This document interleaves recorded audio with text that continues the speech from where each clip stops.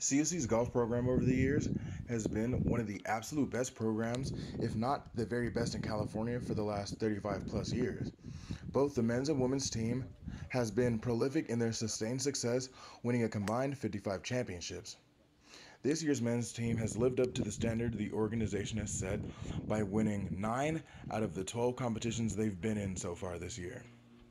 With such a large team consisting of 30 golfers and such few spots to actually play, you would think it would be a high-stress, cutthroat environment where every golfer is trying to one-up each other to get more playing time. I think we raise each other's levels and get the best out of each other.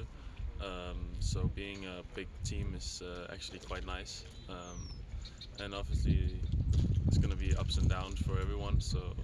But I think for the team, whole squad, it's like a very good thing that we're that big of. Even though the team is majority international and from different countries, they all speak the same shared language, which is golf, and they've really come together as a cohesive unit in an attempt to win a championship this year. The fact that we're all international really helps. All of us are kind of in the same boat. We're not really used to being in the States, and it's a completely different environment than home. So we all kind of just stick with each other and have no choice but to get along, and that helps a lot.